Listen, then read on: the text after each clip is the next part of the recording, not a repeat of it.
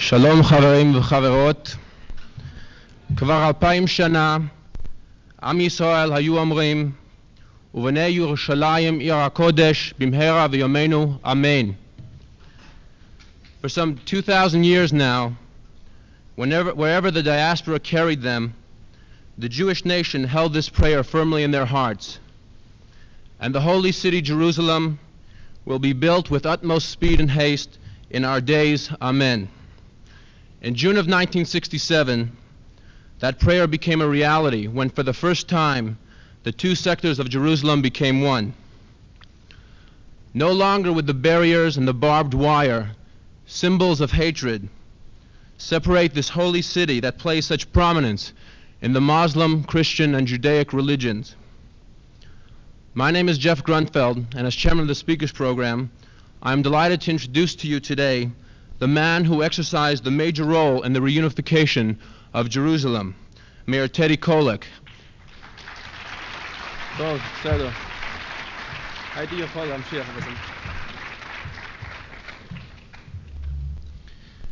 Well, thank you for coming here.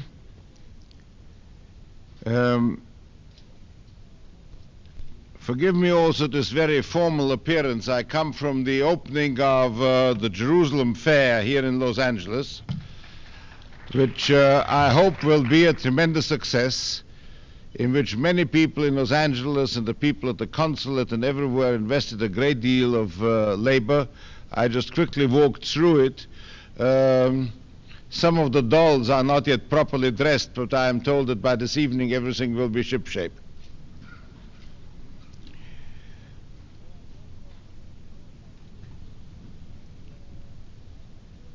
Well, I don't know how much you know about Jerusalem, and I prefer, with the exception of a very few minutes of a very short introduction, for you to ask questions so that I don't talk about things that may not interest you.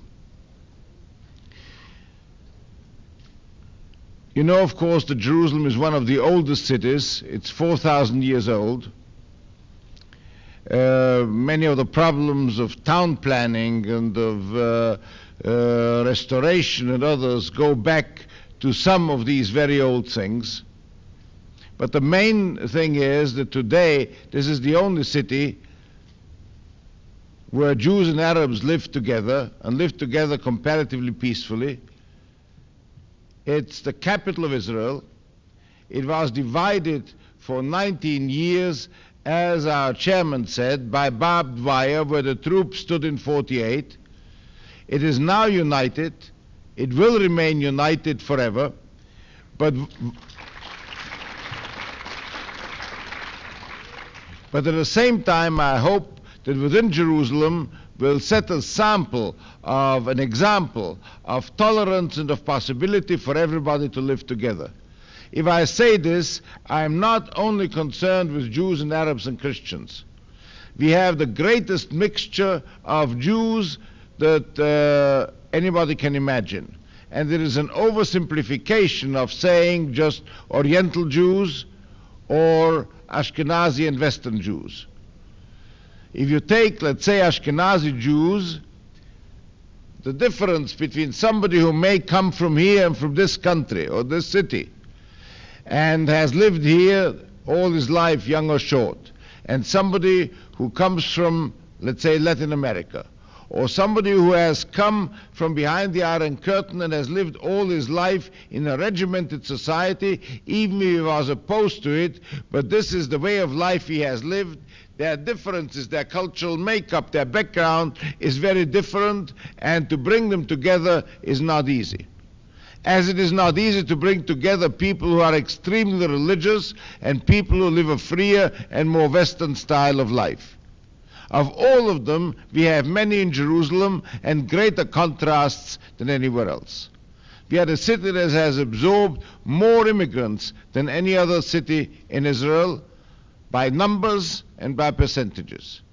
We have, because of the great number of Oriental Jews that are living in Jerusalem, mainly refugees from Arab countries, about 2/3 of the Jews altogether that are there, and because of the religious people who live there, much a much higher birth rate than the rest, double of the rest of the country.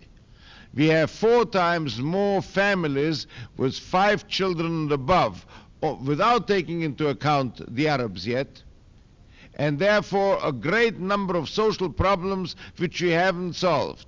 Problems of housing, problems of education, problems of social care. We are a poor city. We have added to this since 5 years about 60,000 Muslims and 15,000 Christians. They are not united groups either. If you take the Christians there, they live not far from each other in Christian quarters. It is not like a Catholic and like a Presbyterian or a Methodist living here. Each one of them has at the same time a different nationality and a different language. An Armenian is not only an Armenian Christian. He has his language, he has his alphabet, he has his patriarch, he has his church, he has his traditions. And the same is true of Greeks and Copts and many Abyssinians and many of the others who live there. And the Arabs are not a very unified group either. So all this together means that we are the most mixed city that exists anywhere. Mixed cities and immigrant cities all over the world, between Belfast and Cape Town, between the great cities of this country and between little cities in Belgium like Louvain, are not always the happiest cities. They have great problems. They come in waves. Sometimes they die down, sometimes they come up again. But there are serious problems in mixed cities. As I can therefore tell you with pleasure and with pride that so far it is going well in Jerusalem. And people, while they have different aspirations, and Arabs certainly have different aspirations than the Israelis in Jerusalem, are trying to work this out in a democratic way and by discussion and not by violence. But nobody can be certain that this will always remain so.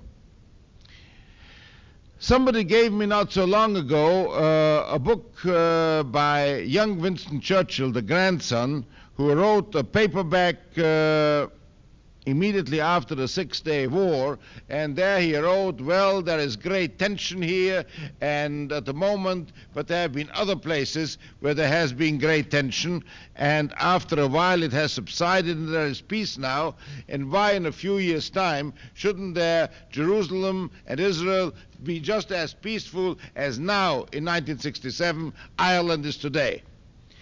Now, in Ireland things have changed, and nobody can guarantee that if we shall not foresee the problems and will not tackle them in time, similar trouble may not arise there. Nothing can ever be taken for granted. But we are trying to tackle the problems. We are trying to create equality in the city. We are today still the largest immigrant city. Today it's Jews from Russia mainly, and some from Latin America who are coming, and only a few from the Arab countries. And we are trying to build and preserve and build the beauty of Jerusalem, and in spite of its quick growth, to preserve its character, which also is a very complicated and difficult and sometimes expensive business. Well, this as an introduction. If you have questions, I'll be very happy to reply to them.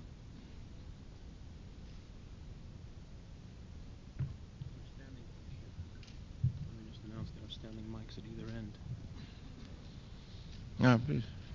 We have standing microphones at either end if you want to address questions.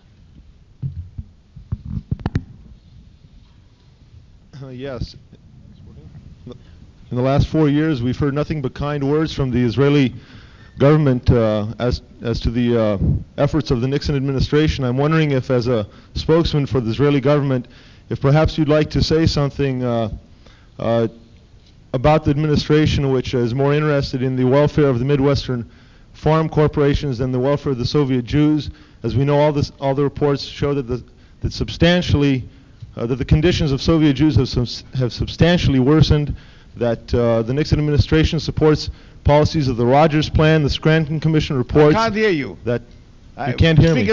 I can hear you, but I can't speak a little slower. Do you mind? Yes, I'm saying that I'm wondering if you could speak out, perhaps as the first Israeli official, against the Nixon administration, which consistently has been anti-Israeli and has not worked in the interest of, as I referred to, for example, the Soviet Jews, whose condition has substantially worsened since the time that he went there campaigning for the American Midwestern farmers, where he supports the Rogers Plan, the Scranton Commission reports, up until about a year ago refused to release the Phantom jets, very suspiciously at the same time that Ambassador Rabin came out endorsing the president, and other consistent things such as that. I'm wondering if perhaps you'd like to say something about the wonderful things that President Nixon has done for Israel.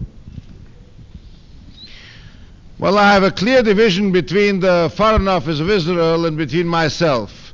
They don't interfere in garbage collection, I don't interfere in foreign affairs.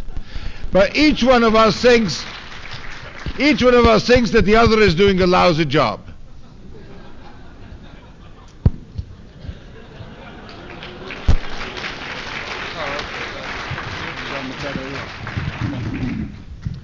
Sir, I was wondering if you could perhaps elaborate a little more on the friction between the Sephardic factions and Ashkenazic factions, which I know to have been existed for a long time, and what is the situation?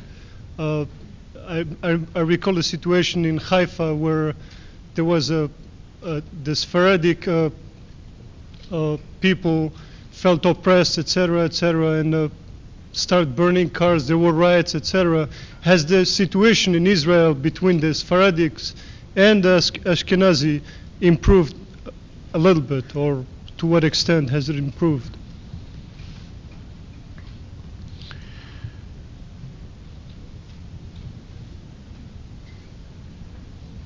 May I say that I don't think that the question is correctly put. There's a very old established Sephardi element in Israel. If you would have come there 150 years ago, there were only Sephardi Jews in mainly Jerusalem and Safed and maybe Tiberias, and there were no Ashkenazis there. They came only during the 19th century and then in great waves during the 20th century. The problem is one of the recent Oriental immigrants, those that have come since 1948, they have come without means and without skills, very often that were usable under the conditions. They are today the majority in the country, a small majority in the country. They have come from countries like from Morocco in the west to Kurdistan and Afghanistan in the east, and from Syria and Turkey in the north to Yemen in the south. In Jerusalem itself, these Oriental Jews, and I don't include in them the Sephardim who used to live in Jerusalem since many generations, are today the majority. They are 60%, 65% or 66% of the children in grade A as they get into school are children of Sephardi, of those Oriental families. And when we finish university at this moment, I hope when those that enter now school will get to university, it will be already considerably different. It has gone down from 66% to 6%. The reasons are many, and they may be known to you. I mentioned before that all of the Sephardim have most of these Oriental families have large families, 5 children, 6 children. I know many families of 12 and 14 children. Housing is inadequate. When 3 children sleep in a bed and go next morning to school and are tired, and if in the house the environment is such that you don't have a book and that the parents anyway don't know the language well and they haven't been able to help the children in school, and you have a certain number of dropouts and all this, you have serious problems. I believe that the situation has vastly improved over the last 5 or 6 or 7 years. It is very, very difficult still, and the problem is the greatest problem that we are facing.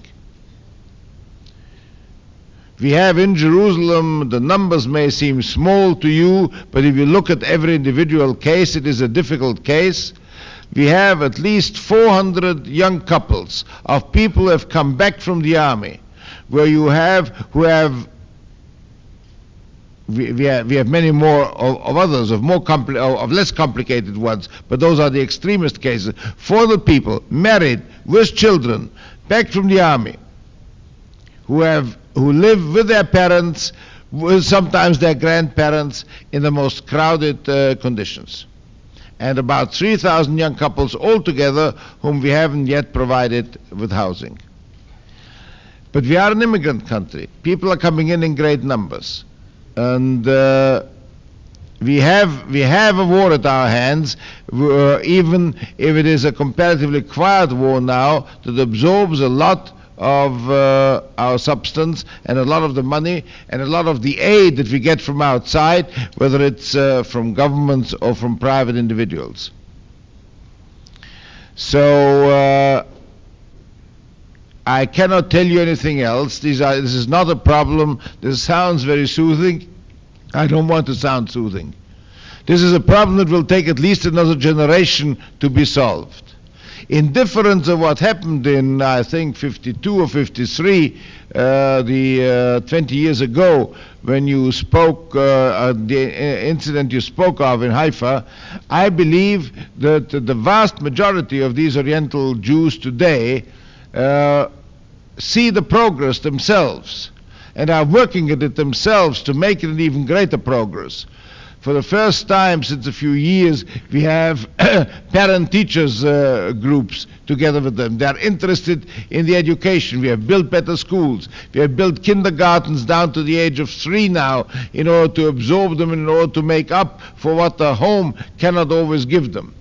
So I believe that we'll solve the problem. But you cannot have us. I started out by describing the different cultural backgrounds in Jerusalem. You can't solve this kind of a thing by decree or by one particular act. It takes a long time to do it. You have examples here in this country where similar problems are even further away from a solution than we are. I'd like to know what concrete proposals have been brought up or what plans there are from the government of the City of Jerusalem to incorporate the Arab leadership of the old City of Jerusalem and East Jerusalem toward a common government to govern both parts of the cities, and what percentage of representation will go to these Arab government leaders? This is a very complicated question. You can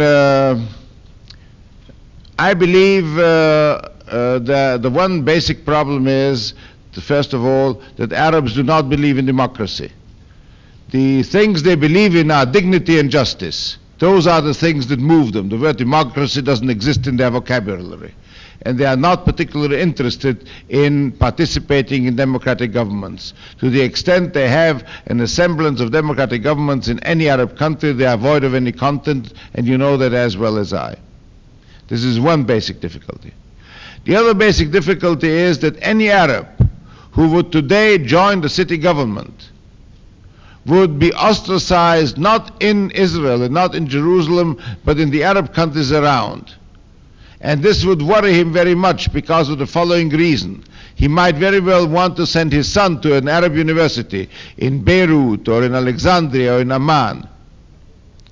He may be a partner in a business in Kuwait or in Abu Dhabi or in some other country, some other Arab country. He has relatives over there who may be molested, or he may fear that he would be molested. And he can achieve what he wants today to achieve, the preservation of Arab character of the city, not by official participation in an Arab government, but by the private contacts he has with us every day. I'll give you an example. We have 15,000 Arab youngsters in schools in East Jerusalem. they go to Arabic schools and not, they go to municipal schools. The language of instruction is Arabic. The curriculum is different. Their teachers are exclusively Arabs, maybe with the exception of an individual physics or mathematics teacher here or there, who may be a Jew from Iraq, but 99.9% of the teachers are Arabs, their own old teachers. Now, as the number of school children grows, and as the number of youngsters in high school grows, there's a great demand for Arab universities. And they want to go to Arab universities and not to the Hebrew university. They feel they would like to have their own. We are encouraging them to build their own university on the West Bank or in East Jerusalem, but so far they haven't done so. While during the 20 years of Jordanian rule, they wanted a university and they were unable to get it from Jordan in Jerusalem, and now they feel somehow frustrated, and they are complicated by the fact that they would feel now under Israel they are building an Arab university, and Israel is allowing them to do what the Arab government did not allow them to do, so they don't know how to go about it. But we want to enable the youngsters who finish high school to go to an Arab university, but we think that by the end of the period when the people are entering high school now, they will finish. Many of them might want to go to Hebrew universities, even if they don't want to do so today. So you need an entirely different curriculum in order to finish school in such a way that they can answer the demands of either university, one of the 7 institutions in Israel, or one of the many Arab universities. So we asked a group of Arab educators to sit down together with us and develop a curriculum that would satisfy them, and we did. It was completed sometime in April, and we started it in September. This is the new curriculum. They did so under one condition. We could announce the fact that such a committee exists, but we could not announce the names of those who participated in it. To give you the complication, the Arab chairman of this committee, we had 2, Arab chairman of this committee, an outstanding educator, has a brother who happens to be a commander of the Syrian terrorist organization. Now, in what position would he put his brother if his name would appear suddenly in the papers? So you cannot expect Arabs officially to participate in the near future in city government. But we do have them participating in the committees. We do have regular consultations. They have reached the highest ranks of appointed officials. And I do not believe that this is a grievance that you would hear from Arabs in Jerusalem. What is the situation in the controversy over mamzerut and also over autopsy today in Israel? And also over? Autopsy.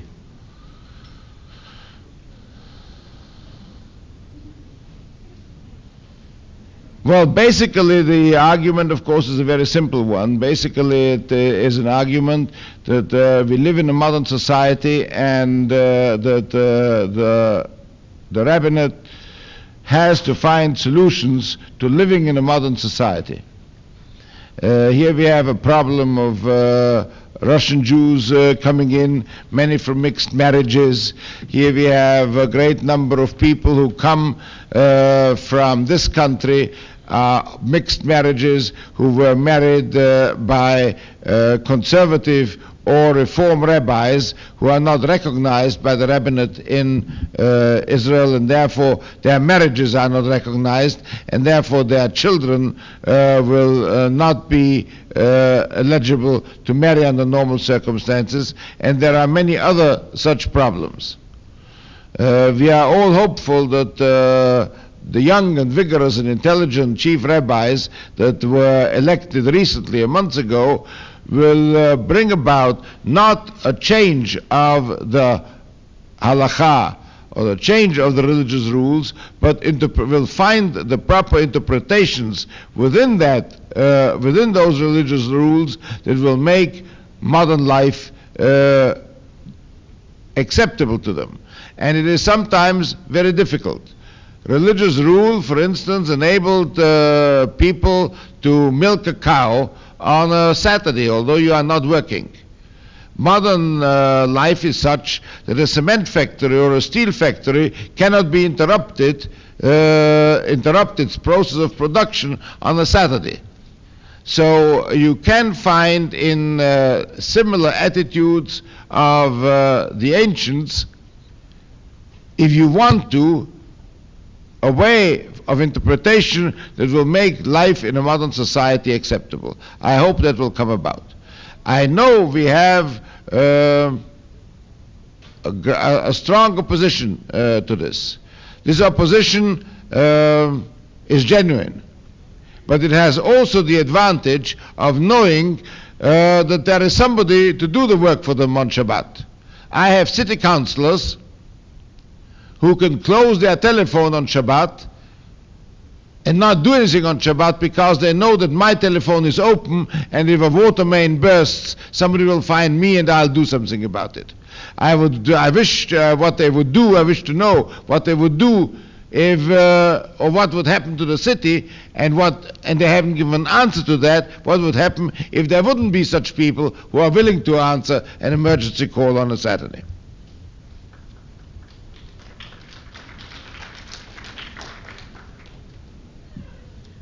Mr. Mayor, in the past year, we've seen that El Fatah, or Black September, whatever the difference is, has seen fit to express themselves by gunning down innocent athletes. We've seen that President Sadat has not yet recanted Egypt's stated objective of destroying Israel. And in short, the situation still seems as tense, and the Arabs still seem to desire Israel's destruction as much as they did in '67.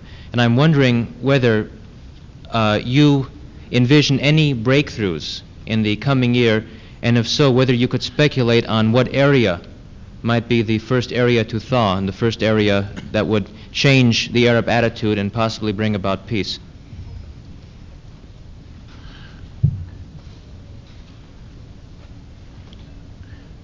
I think that terrorism is a terrible thing, but it is a sign of frustration and failure and not a sign of success. They have failed in raising any revolt amongst Arabs in Israel or in occupied territories. Let me elaborate on this for a moment. I believe there is sympathy for terrorism in Arab, let's say, amongst Arabs in Jerusalem. The psychology is difficult to understand, but I think I can explain it in a few sentences. Arabs in Jerusalem are nationalist Arabs. They have great advantages today, they have great disadvantages today. The advantages are economic progress, freedom of speech, safety, physical safety for their leadership that doesn't exist in other Arab countries, out of which they hope a new leadership will grow. The disadvantage is that they don't decide on their own fate, but other people decide on their own fate, and it is a severe disadvantage. It is a mistake to believe that economic well-being makes up for national aspirations. Their major purpose today in life is to preserve the Arab character of their part of Jerusalem. They can only do so if they are there. While the city was divided and their part was entirely Arabic, they didn't mind if people emigrated. So there were less Arabs there, but it was still 100% Arabic. Now Arabs leaving weakens their situation. Arabs will stay only there if there is a good economic situation. Good economic situation is parallel to good tourism because their economy is to a very great extent based on tourism. Tourism and terrorism don't go together. So therefore, they, from their own purpose, are interested in preventing terrorist acts in East Jerusalem, and they're doing everything they can to do it. It's an honest theory. It happens also to be a comfortable theory for them. Mayor Kollek. And therefore, forgive me for no. And therefore, you have no support of terrorism in East Jerusalem or on the West Bank for similar reasons. But that doesn't mean that they have given up their nationalist aspirations. We will have to find answers to that, and I hope we shall be able to find them. Mayor Kollek, I have two questions. One, what does Israel offer a young person today from the United States who might be thinking of settling there, for example, a college student? What are the advantages and disadvantages as opposed to remaining in the United States and finding a fulfilled life? And two, in view of the fact that the flu season might soon be upon us, would you have the recipe for Golda Meir's chicken soup?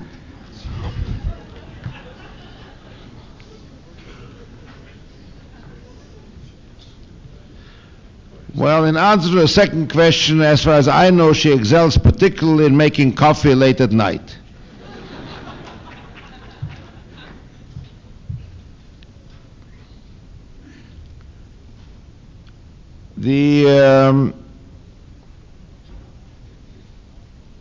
Well, I don't know whether you need me to tell you the advantages of settling in Israel. There are no economic advantages. There are no advantages of comfort.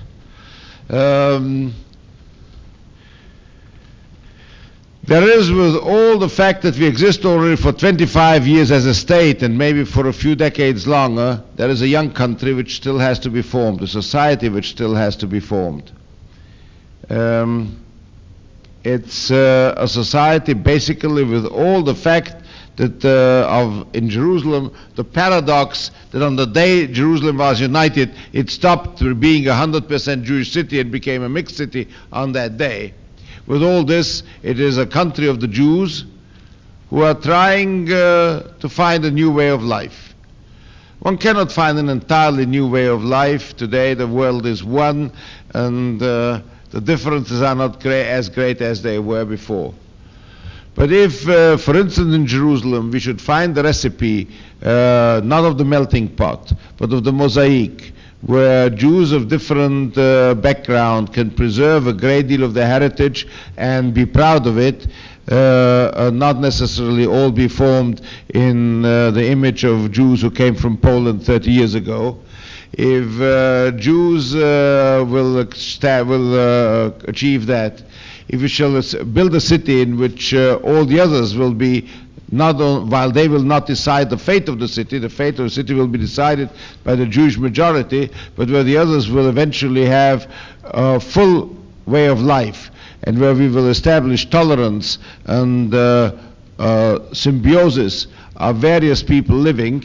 If we can do that, and by this give an example to other troubled cities all over the world, and young people who come there will want to be partners in this and in many other things, which all are not comfortable and all are difficult and all are sometimes look very exciting from the distance, but are hard work when you get there, then you have something to look forward to. But don't believe in slogans. Understand that it's hard, but it's worthwhile. Mayor Kollek, it is well known that the elections are just about to come about, and that Golda Meir is not thinking of running, and that the three people that are vying for the job is Moshe Dayan, Yitzhak Alon, and Yigal Alon. Yeah, Yigal Alon. Sorry. And let me see. Sapir. And Pinchas Sapir. Yeah, Yitzhak. Yeah. Thank you. What is the feeling of the people in the country, and especially yours? And will this have any? Will this make any change in the policies of Israel in general?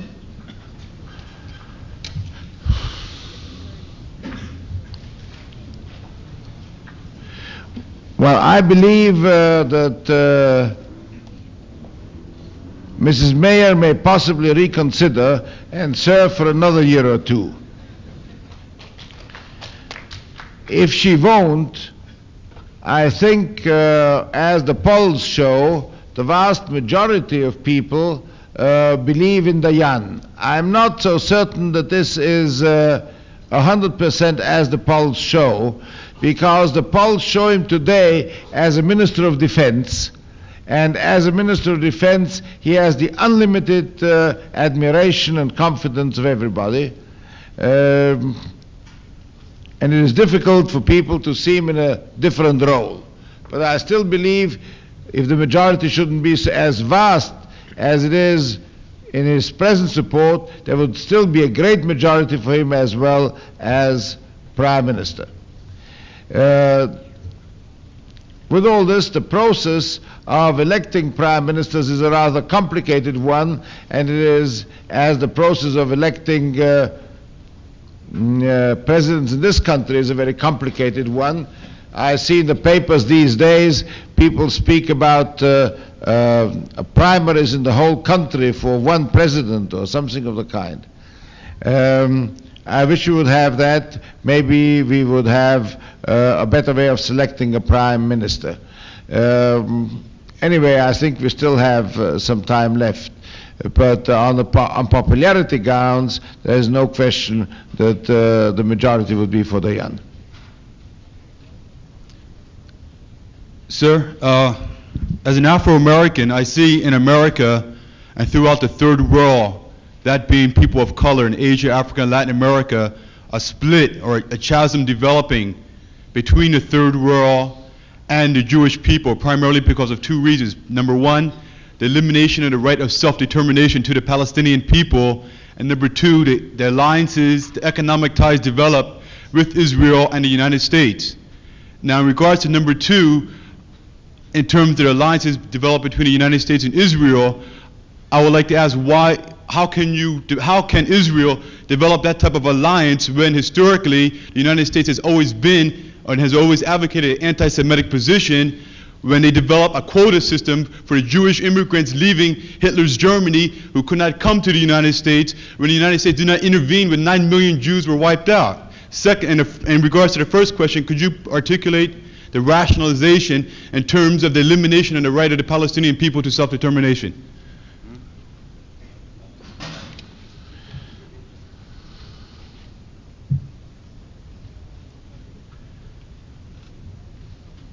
Well, I do not think that we deny the Palestinian people the right to self-determination. The majority in the Hashemite kingdom are Palestinians. They have the full right to determine whatever they like. They can call themselves tomorrow the Palestinians instead of the Hashemite kingdom of Jordan. I believe that eventually, personally I believe that eventually a great part of the Palestinians who live today under Israel rule on the West Bank will be part of some kind of an Arab government and will determine their fate as well. So far, the Palestinians have not developed any democratic process of their own. If at all, they are being torn between a variety of things. They do not like particularly King Hussein because many Palestinians were killed by him. They are afraid and fear and would not like at all the terrorists. I think in fact they hate them, but they don't dare to say so because they are the only expression of some pride they can take sometimes. Somebody told me that in California there are quite a number of Chinese, and these Chinese are all good Americans, and they were all for Taiwan and against mainland China at the time of the Korean War. But when for a short period during the Korean War the Chinese armies were winning, the Chinese were very happy about this here, although it went against America, just because for once it proved that the yellow people could beat the white people. You have a similar feeling there. And with regard to terrorists, although they don't like them, they want for once to feel that an Arab can beat an Israeli.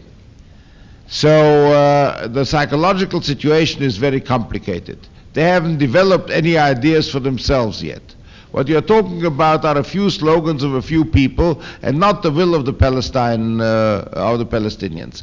I believe the will of the Palestinians will be expressing itself more and more in Israel, because this is the only place where they can speak out freely without being afraid of anybody. And democracy will have to develop itself in Arab society as it has never done before. Yeah. Just one more question. Okay, I actually have two questions. They're both concerning the issue of Arabs in Jerusalem. One is, do the Arabs now, or do you intend to allow them within the next 5 or 6 years to have voting rights in national elections? And two, what do you intend to do with the status of the Mosque of Omar, or the Haram al-Sharif? Well, the Arabs in Jerusalem are Jordanian citizens. They are Jordanian citizens by right. They have the right to become Israeli citizens if they want to. They would regard becoming Israeli citizens today as deserting their own ranks. So very few have become Israel citizens. All those who become Israel citizens can vote for parliament, for the Knesset. All the others can only vote for the municipal council. You wouldn't allow in any country somebody who is a citizen of a foreign country, in this case a hostile country, to decide to vote for the body that decides on war and peace and national policies. And therefore the Arabs in Jerusalem cannot decide on national policies. Number one. Number two, according to Jewish tradition, the Haram al-Sharif is the temple, according to history it's a temple mount, but according to Jewish tradition you cannot build the third temple there before the Messiah will come. The Arabs are afraid that we might tear down the mosques and build the temple. Now, according to our tradition, this temple is already built. It's waiting up there somewhere and will come down in its apportioned place on the day the Messiah will come. That risk the Arabs have to take.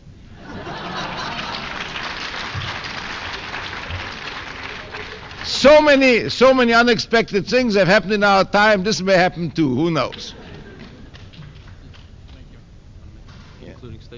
Well, thank you very much for receiving me so nicely. I was told I would have a lot of hecklers here, but they didn't show up. I'm sorry. I would have enjoyed myself more.